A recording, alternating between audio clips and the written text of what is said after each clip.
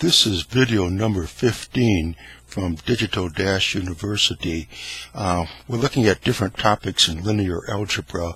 In this video, we want to see how can we determine for a given matrix what its eigenvalues and eigenvectors are. And the key concept that's involved is really pretty simple. It turns out that sometimes when you multiply a vector by a matrix, and you go ahead and you do the whole multiplication process, all you end up with is just some constant times that vector. For example, suppose we have this matrix.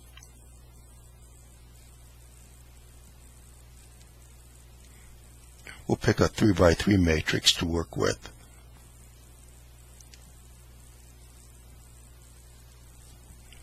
And we multiply it by this vector.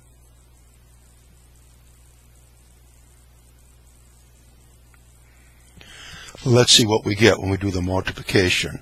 So we go across and down, and we multiply and add as we go along.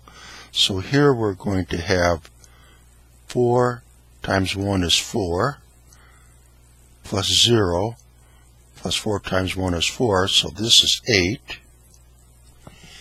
Then we go along here for the second row, across and down, multiply and add as we go. Here we have 0, here we have negative 14, here we have 0, so this entry is negative 14.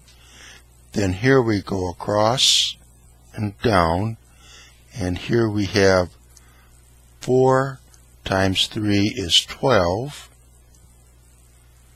This is minus 7, so that's going to be plus 5. This will be minus 3, so that leaves us with 2. For this entry. So this matrix times this vector gives this vector. Well, we notice this is just 2 times this vector. So we can just write it like this.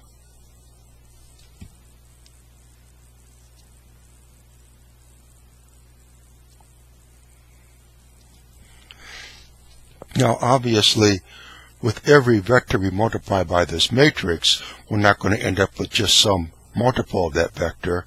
There's only certain ones that it works for. And these special kind of vectors are called the eigenvectors of the matrix. And the constant that they end up being multiplied is called the corresponding eigenvalue for that eigenvector. So the question is, if we have a given matrix, how can we find out what its eigenvectors are, if it even has any? And if it does have eigenvectors, what are the corresponding eigenvalues for it? And the way we proceed is, one other thing, suppose we multiply our eigenvector by a constant. Suppose we have just C. Well, A times Cx, this is just a constant, so we can just put this over to here. That's equal to the constant times A lambda x, and that's lambda, so that just equals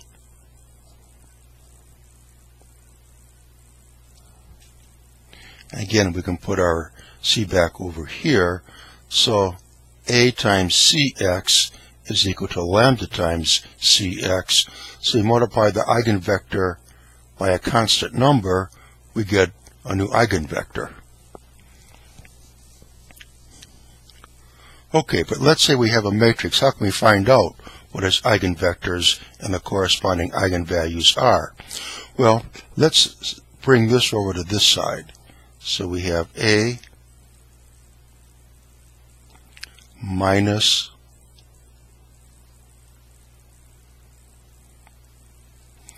equals 0, or we could say that would be A minus lambda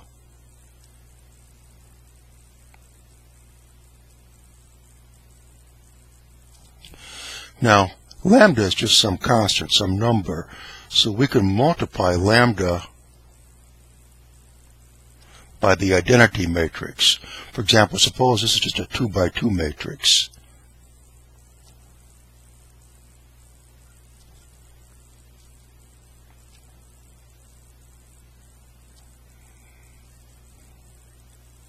and we have this minus lambda, and lambda is now going to be multiplied by the identity matrix.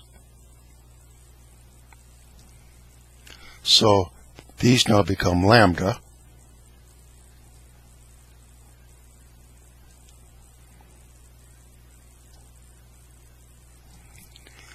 So we have this matrix minus this matrix, so that means that we're going to have this matrix, only we're going to be subtracting lambda from all the diagonals on the matrix. So we have minus lambda here and minus lambda here.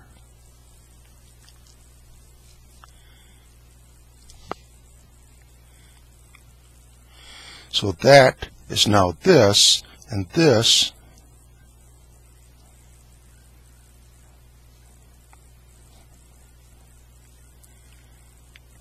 here we're just working with two-dimensional space, so our vector here will just have two components to it. But here then, let's look at our new matrix that we made. This matrix here must be a singular matrix, because really what we're doing now is we're solving for the null space of this matrix here, which is what we did in the previous video, in video number 14. Well, if this matrix is a singular matrix, then it has a null space. But if it's a non-singular matrix, then the only thing that works here is just zero components for this vector. A non-singular matrix has only a trivial null space. But a singular matrix, then it has a null space, and remember from the last video, the dimension of the null space is equal to the number of free variables that this matrix has when we try to reduce it down to row echelon form. Well, if this is a singular matrix, its determinant must be equal to 0. So we have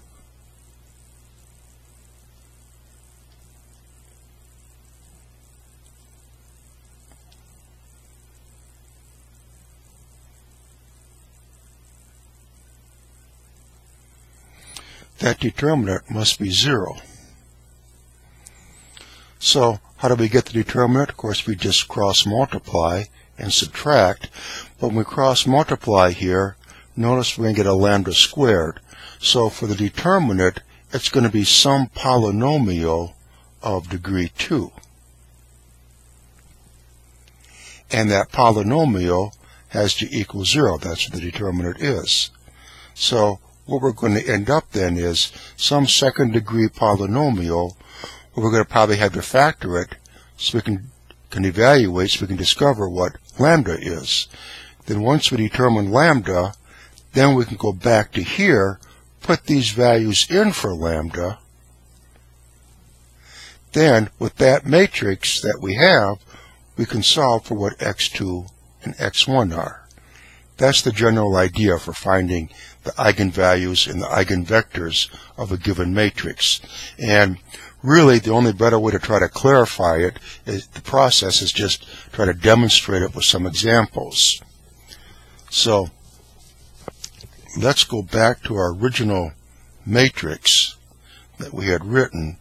We had 1, 0, 3, 0, 2, 1, and 4, 0, minus 3. And we want to know, this we had written down before, we knew what one of its eigenvectors were. Besides that one, does it have any more? So what we're looking for is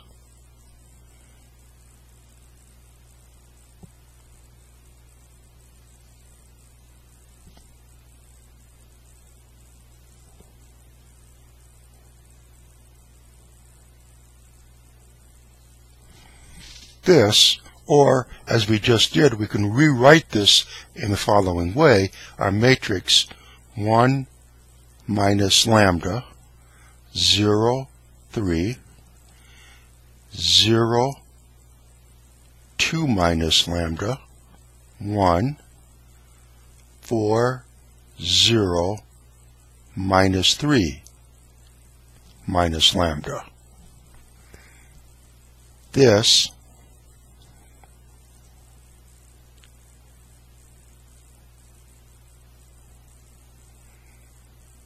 has to equal 0. So that means this matrix here must be a singular matrix. That means its determinant must be equal to 0. So let's see, what would be the determinant for this? Find out what the determinant is, set it equal to 0, and see if we can solve for lambda. So we're going to go ahead and do that, and there may be several values for lambda, because this is going to be, looks like it's going to give us a cubic polynomial. We set that equal to 0. We're going to expect then we're going to have 3 values for lambda, which means then that for this matrix, if there's 3 different values for lambda, there's probably 3 different corresponding eigenvectors for the matrix. So it's going to take a while to kind of grind through all of that, and I doubt that we'll be able to do it all during to finish it during this video. So be prepared to come back and join us in the next video. But let's see if we can determine now the eigenvalues for this matrix. So that means then we have to take the determinant of this matrix. Remember, this has to be a singular matrix now. So its determinant must be 0. And what is its determinant? So here we're going to have 1 minus lambda,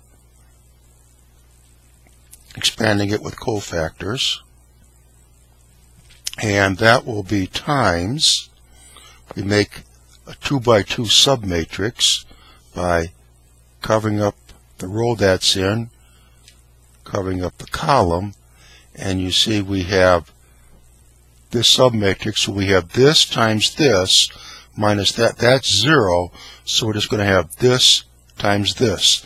2 minus lambda minus 3 minus lambda.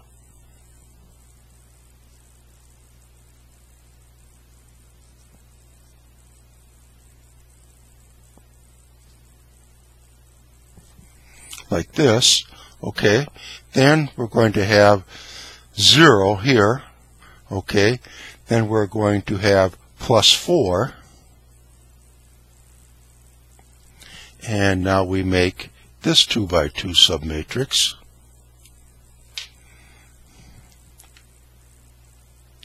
Like this. Hopefully you can see it. There it is. That's 0, so we have 4 minus 3 times this. So we have 4 times minus 3 times 2 minus lambda.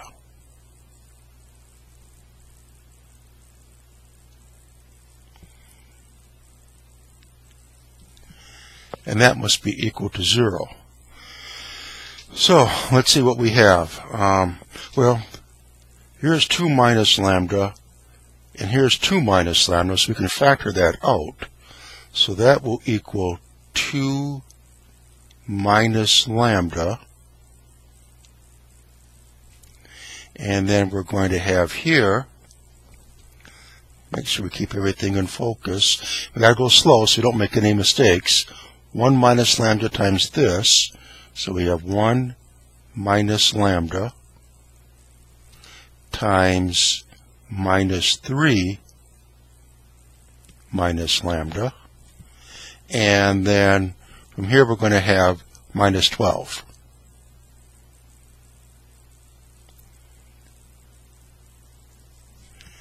That has to be equal to 0.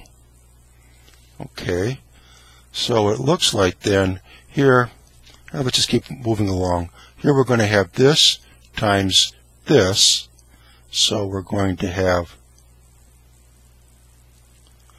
1 minus lambda minus 3 minus lambda. Here, that will give us plus lambda squared, plus 3 lambda minus lambda, that's plus 2 lambda.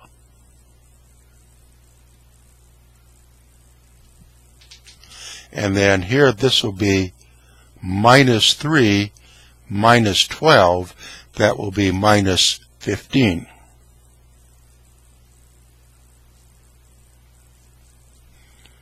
And here we have 2 minus lambda equals 0.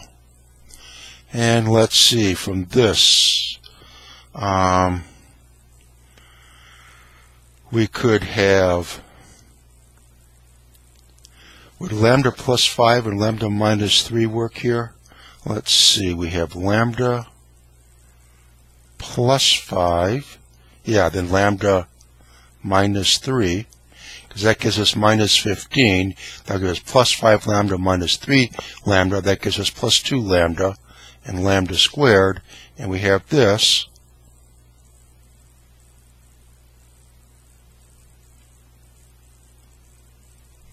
equals 0. So, what do we have? Looks like lambda equals 2, lambda equals 3, and lambda is equal to minus 5. Now, if we wanted to, of course, we could have just divided through by this and eliminated that and solved this equation.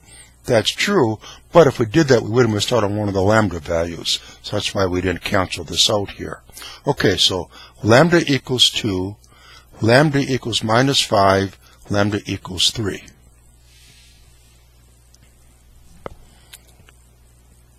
Lambda equals 2, lambda equals 3, lambda equals minus 5. Okay, now what we want to do is, we have 3 different values for lambda, so we should be, one would suspect that we would have 3 different corresponding eigenvectors. Well, let's see. What we do is, we go to here, this was 3 minus lambda, so we go ahead, in this matrix, we put in lambda equals 2. So if we do that, what are we going to have? We have 1 minus 2, that makes this negative 1.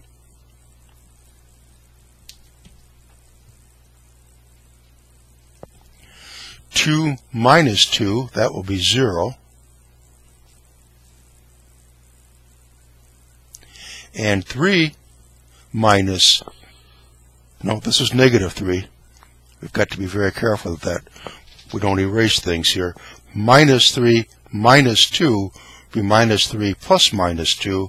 That will be minus 5.